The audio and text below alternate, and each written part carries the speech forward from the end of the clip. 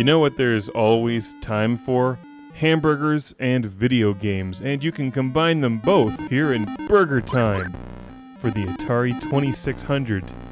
An exciting game where you play a frantic chef armed with pepper who's assembling hamburgers that are 10 times his size while running from an egg and a hot dog.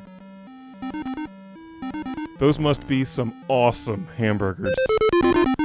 Running from an egg. Mr. Egg, I believe, is his proper name. And Mr. Hot Dog. Burgertime from Data East debuted in the arcades in 1982, and I'm not familiar with the arcade machine, but after playing this on the Atari, I kind of wish I was. Because the game is actually really cool. It's an excellent arcade-style video game. Now, my immediate impression with the Atari video game cartridge was not good because it comes in one of those cheap M-Network game cartridges that has no picture on it, and generally they make any game look cheap and unplayable, even if the game inside is actually really good.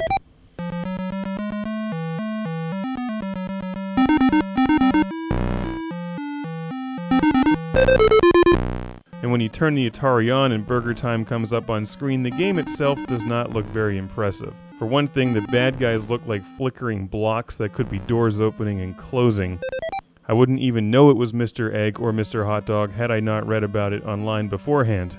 But given the graphical limitations of the Atari 2600, that can be forgivable if the gameplay is good, and it is.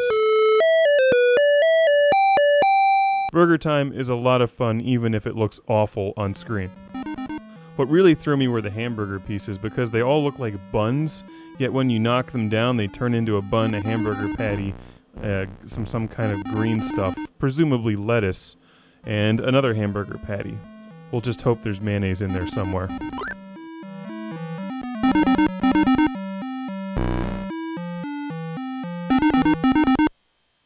The Burgertime gameplay, for those who are not familiar with the game, reminds me a lot of Donkey Kong and Dig Dug. If you combined the two of them, maybe it's the ladders and the fact that you knock things down and you can crush your enemies below the gigantic burger pieces.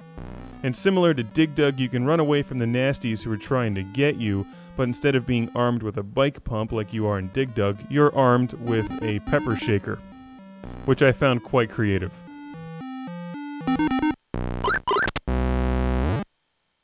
What I just did there was drop a hamburger piece onto a bunch of bad guys, scored some points, and then used the pepper spray on Mr. Egg.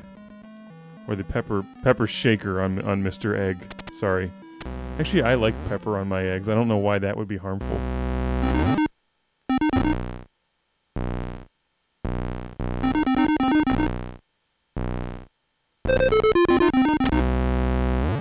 A big difference from Dig Dug is you don't have unlimited weaponry, in this case pepper. You only have so much of it. The green number on the top left of the screen tells you how much pepper you have. And I'm not sure what triggers it, but occasionally a red thing appears right in the middle of the screen that looks like either a milkshake or some french fries or a giant beer. And when you collect that, it gets you more pepper.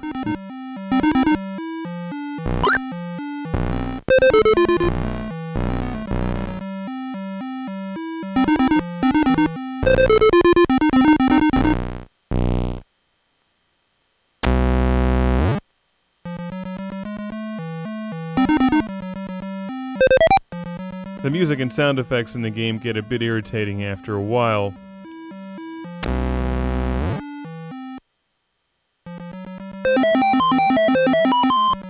But after playing Burgertime for a couple hours, I have to say I got into the gameplay. I really enjoyed it. I like the strategy involved in trying to assemble the burgers while running away from the bad guys, and as the levels progress, they become more challenging and more interesting. It's easier for your chef to get cornered on a platform and surrounded by angry mobs of food who are trying to tear him limb from limb. And there's some more advanced Burgertime techniques that you can use as well. You can drop bad guys while they're standing on a bun, but I always tended to screw that up and got myself disemboweled by Mr. Hot Dog. As a fairly novice Burgertime player, my whole objective was just not to get cornered and slaughtered by food, which is challenging after a while. This is an excellent game, however there's better versions of it out there, and we'll take a look at the ColecoVision version in a different review. And I will keep my eye out for the arcade stand-up Burgertime machine, because that's one that I'd like to play, because I really do enjoy the gameplay. And I think if you like Dig Dug, you'll like Burgertime.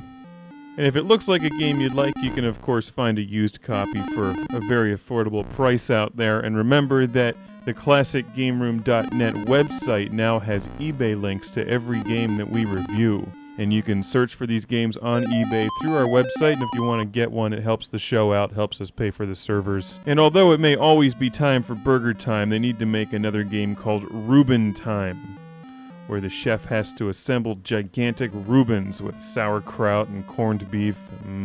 A Reuben may be the only sandwich that comes close to a hamburger. It's a tough call, though.